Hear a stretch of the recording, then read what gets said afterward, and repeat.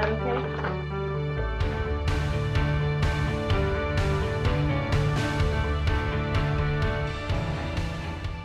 Sometimes the discrimination isn't so obvious, but it's the daily conversations you have with people and the jokes your friends make. It's really small stuff, but it's just building up. If you're in the supermarket and someone pushes you, and if they don't say sorry, they are just mean.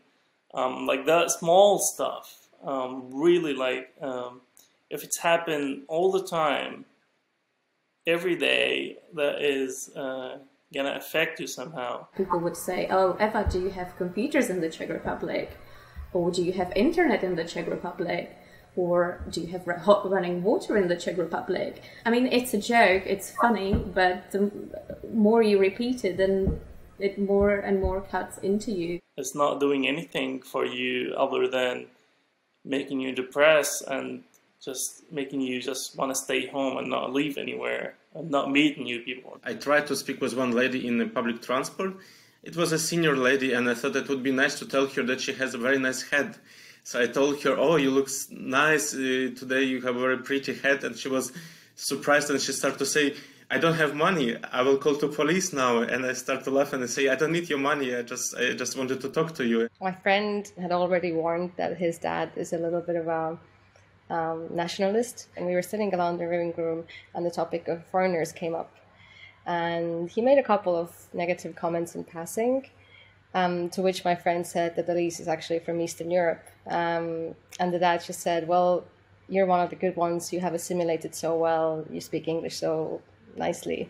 I was interrailing. We went a bit outside of München and we were traveling a bit, and you get all those looks always when you speak another language. I think that I greatly benefit from looking like a Western European or perhaps even Scandinavian, which people think is like the good foreigner background. I know that that's been a great advantage to me, being able to assimilate, and people treat me really pleasantly and politely at first. Last year when I was in Prague, my friend who was with me was a hijabi. Her experience was completely different. She was walking in the street like the loner who wore this. She felt uncomfortable with all the people looking at her.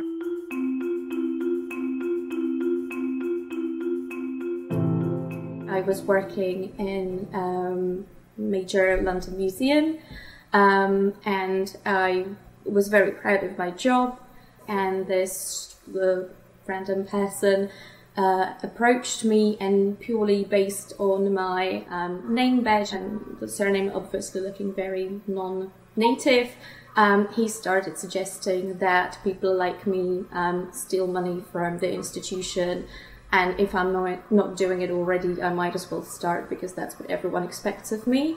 They love beer, and alcohol is like a big part of their culture. And I don't drink, and I would end up like just with tea or water, and I didn't mind.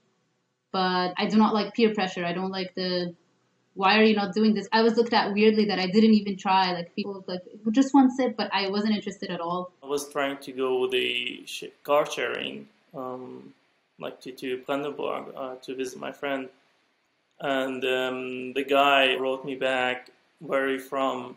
And I said, like, I'm from Syria. And they said something like, you should go back to Syria and just like rebuild everything you destroyed. I fell down because of the situation. I was feeling like depressed somehow. I had one gentleman in a public space, patio setting, restaurants, yell out, "You're so burnt," just out of the blue. I decided to sit next to this woman. For whatever reason, she turned to me and she just said, "Brown Schwein," and then got really mad, got up and walked away. And I was just, I was very near tears. I really wanted to burst into tears at that point, but I just kept my cool and I was like, it doesn't matter. It doesn't matter. But then you remember this, right? You think about this for a very long time.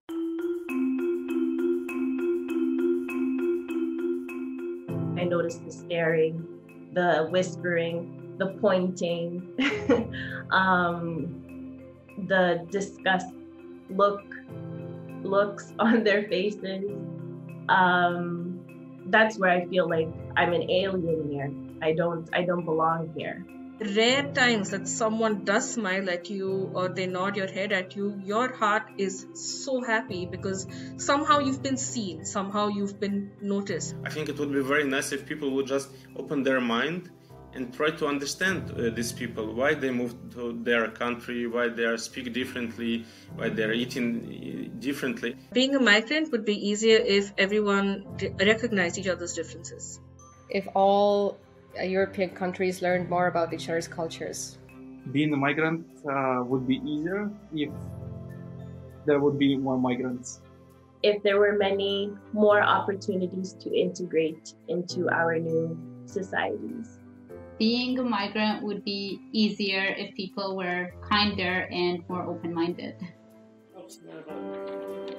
No, it's awful. It's not good.